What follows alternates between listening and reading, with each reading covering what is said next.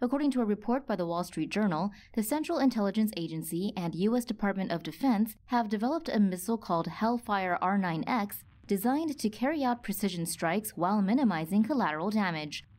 The Hellfire R9X missile carries a payload of over 100 pounds of metal and 6 blades that spread before impact instead of an explosive warhead. Other Hellfire models carry explosives and can injure or kill any individual within its blast radius. The journal reports that the Hellfire R9X has been used roughly 6 times in different attacks in Libya, Syria, Iraq, Yemen, and Somalia. The R9X was also used on February 26 of 2017, where it targeted and killed al-Qaeda deputy leader Abu al-Khair al-Masri during an attack in Syria. Photographs show al-Masri's car with a hole in its roof and a broken windshield, but no severe collateral damage in the surrounding area.